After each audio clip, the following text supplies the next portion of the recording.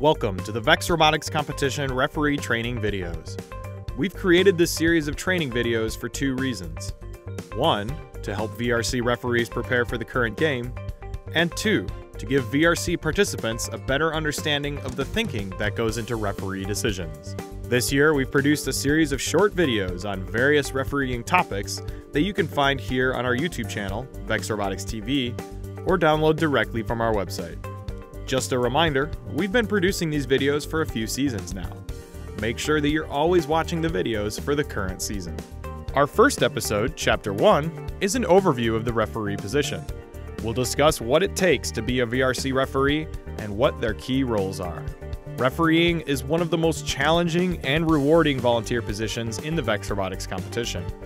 Just like at sporting events, the referees are there to enforce the rules of the game. However, unlike traditional sporting events, VRC referees actually help the competitors to avoid breaking the rules. This is one of the key facets of being a VRC ref. We want referees who liberally caution and educate teams about infractions before they occur.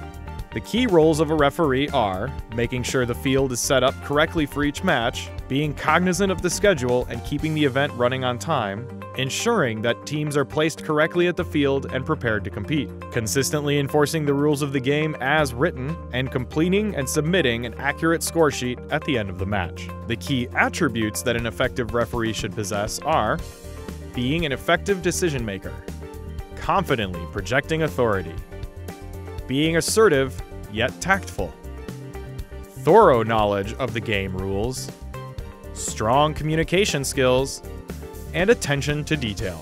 Most events will have a head referee.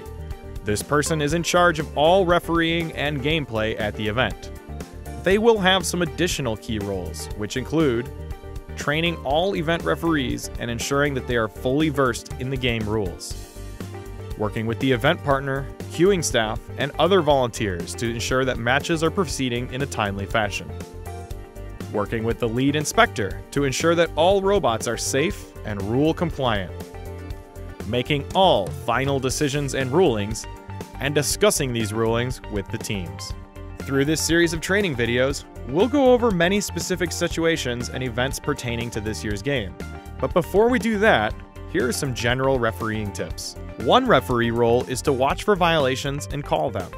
These teams have put a lot of time and effort into the competition, so please help them before they violate the rules. It is the philosophy of the VRC Robotics competition to be helpful rather than punitive when it comes to refereeing. This means warning teams verbally if they are close to being penalized. This is extremely important to ensure that everyone has a positive competition experience. Often, as a referee who knows the game manual thoroughly, you will see when a team is about to violate a rule. Feel free to warn them about their potential actions, because it's possible that they may not even realize that what they are doing is potentially illegal. This can be a great learning opportunity for them. Second, be fair and consistent to all teams. All teams expect and deserve to be treated in the same manner. Over the course of an event or season, you may get to know some of the competitors personally.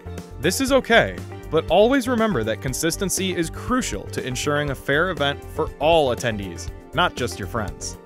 Third, always be friendly and positive. As a field-side presence for these teams, you help to set the tone for your event. Many referees are former or current competitors themselves. Think about how much of your event experience was influenced by positive interactions with referees or other volunteers, and strive to create that experience for others. Plus, in the event that you do have to make a difficult call, teams will be much more receptive to your feedback if they recognize you as a knowledgeable and positive guide from earlier interactions throughout the day. Fourth, a referee's job is to enforce the rules as they are written, not as they think they should be written. A referee should never alter rules, add rules, or penalize teams who do not play the game the way that the referee feels is right. You should never make a call, give a warning, or enforce a violation without having a specific rule from the game manual to reference. Fifth, when it comes to issues such as disqualifications and disablements, referees will often rule too leniently in order to avoid being harsh. Unfortunately, not penalizing a team for a rules violation results in directly penalizing their opponent. As unpleasant as this may be, If a team violates a rule that leads to a disqualification, they must be disqualified. It's the only fair thing to do. Disqualifications mostly occur in only match-affecting situations. This makes it even more important to make the correct call, because the violation may have resulted in a win for that team. For more details, please see Chapter 5 in this series. In addition, all team questions should be directed to the head referee. The head referee should be the only person discussing rulings with the teams. When multiple referees try to explain rulings directly to teams, inconsistencies in verbiage can easily arise and cause confusion. To this end, the head referee should explain all controversial rulings and close calls to the teams after all referees confer separately as necessary. When handled correctly, this level of communication can be a positive experience for both referees and teams. Referees also play a crucial role in enforcing Rule G1 and the REC Foundation Code of Conduct.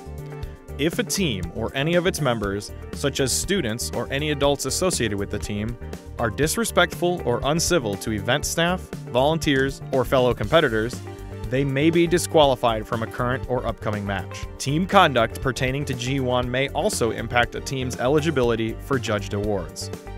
Repeated or egregious violations of the expectations in G1 or the Code of Conduct may result in consequences up to the disqualification of the team or the organization from the current event, future events, or potentially removal from the program after review by the REC Foundation. As a referee, if you see a team exhibiting behavior not consistent with G1 or the Code of Conduct, make sure to report this to event judges and the event partner for consideration. All referees should have read the VRC game manual prior to your event.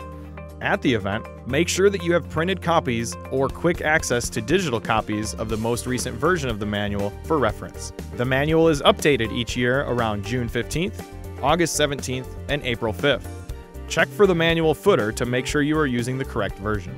We also highly recommend downloading the VRC Hub app. This app includes a complete set of up-to-date rules and a great search function. As mentioned before, whether you use the printed manual or the digital app, you should always use a quote or rule from the game manual when answering student questions. This is the best way to ensure that the correct rules are being communicated and that you are being fair and consistent to all teams. That's all for Chapter 1, but make sure you check out the other chapters that explore other refereeing topics.